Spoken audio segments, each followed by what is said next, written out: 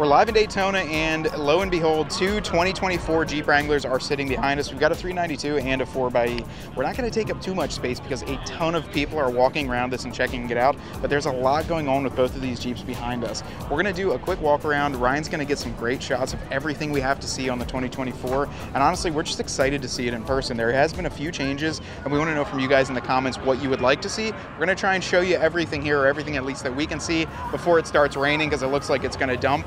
But that's Florida weather for you. Let's check out the new 2024 Wrangler in person, and we'll see some of those main differences that we were talking about. So now that we're checking it out in person, those wheels, those are the biggest difference. I did have complaints about them.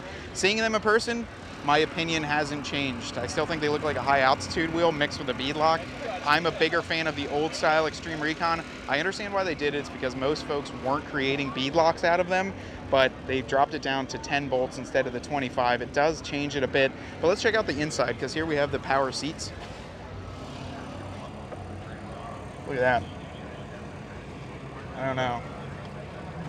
They say they're more comfortable, and you can adjust the bolster, and there's probably airbags in here that fill up for the compression and all that. I'm not the biggest needer or biggest user of power seats, and I'm not sure if you can actually set these up to be in a memory function, but if that's something you're into, for me, I don't really need it, but it is kind of neat to see them in person. I'm not sure how this is going to hold up after the wear and tear, though.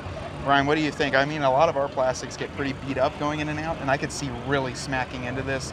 That probably wouldn't be too much fun. So we do have the recovery package on this, which is a Warren Xeon 8 Platinum, 8S Platinum, recessed winch mount on the front. And then the new grille, I'm not gonna lie, I'm not against it. I wanted to tell you guys that when I saw it first in person here like this, I really did like it. I think it's gonna be a lot easier to get a winch at. I can fit my whole hand in between the grille and the winch, which is pretty impressive because on my Jeep, I can't do anything like that.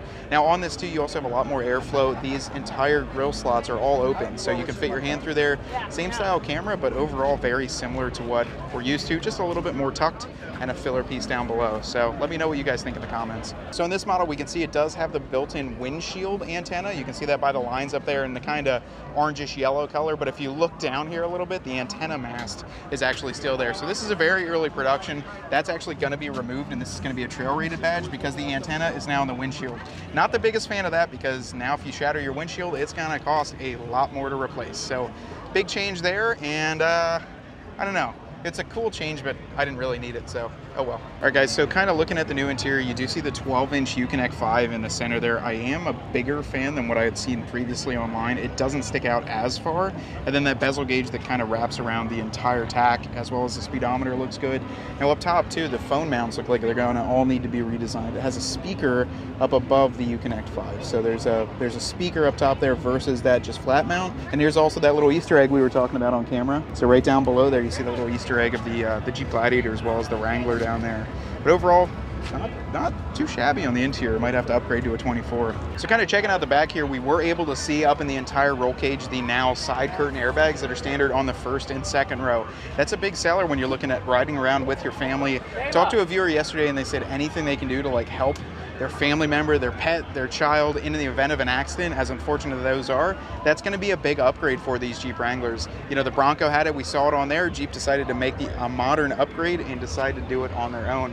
Second thing we noticed too was the fact that on the back of these Rubicon seats, we didn't see the Molly webbing. So there's nothing on the back there. They're just flat panel. I think this is a pretty close pre-production, so it might be something that we will see in the future, but it's just neat to check one of these out in person and finally see it and go over all the quirks that are involved with it. So with this one, we got the 4xe over here. Obviously the 392, more action is on that Jeep, but with this one, we can actually see the trail rated badge that's gonna cover that up. Neat thing about the 4xe is with this one, it does have that plug-in for you to run camp gear, and then we've also got some new wheels here. So I don't mind these as much. They have a little bit of a machine face. Those are gonna be the new 4xe wheels sitting there. Overall, some big changes though. So lots of wheels, and then the interior is the big one. So this one has the new interior as well. Maybe Ryan will get a couple shots because that's got blue stitching going across. They didn't do a flat color dash. They did more of a leather or pleather style and kind of have that all set up in there. So pretty neat. All right, guys, so on the inside, the biggest question we were getting about the dash is how far is it sunk in? So we're looking at about I'd say it's about 1.5 inches that this actually protrudes out for this center section. And the reason is they needed to put this vent right up top here, which actually doesn't look that out of place in person. I would say that the dash pushing out does look a little bit different than I'm used to, but it's about 1.5 inches in there. I would say it's not as bad as it looks on camera. When you have different shadows, it definitely makes it look a lot worse. I gotta say, I'm a fan of the stitching, and I'm very big fan of the dash with that new perforated. And honestly, the screen looks great too. But yeah, with the new screen, everything like that, I am a fan of how that all flows. The one thing I wish they would have done is done a full digital cluster. Maybe we'll see that in the 2025, but not in this one yet. Still overall, a really cool look on the inside, and there's about the distance too. You can see how far that's protruding out here. Normally that's flush, so it is a little bit coming out towards you.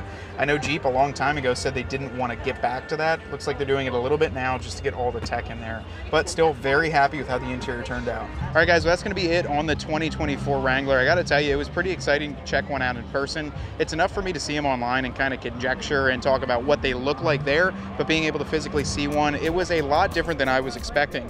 So we were able to see a little bit of change in the dash on that grille. Overall, I'm very happy with the refresh. Not as happy with the wheel choice on the 392, I gotta be real with you, but I'm still very happy that it looks like a Jeep. And honestly, when you compare that front grille to the just standard grille in the Jeep Beach edition right next door, it looks a lot more aggressive and a lot more defined too. So it still doesn't lose that Jeep touch. Gives you a really cool custom touch. Shows off that it's a 2024 model. The Jeep guys are doing a great job here. So all the corporate guys were over chatting with us. They actually hooked Ryan up with a free hat and t-shirt. Cool. Neat swag. Probably the first time Ryan's been hooked up with some free merch, but glad to get Ryan with some free stuff from Jeep. Overall though, I'm really excited with this one. 2024 Wranglers are in the books. Excited to see them in person and cannot wait to get one on order. What do you guys think we should order? A two-door Sport, a fully loaded Rubicon 392, whatever, let me know in the comments below. This was a great time. So excited to check one out in person, but that's gonna be a wrap for this one. Until next time, my name's Matt with Dirt Road Cred, and I want you to get out there and earn yours.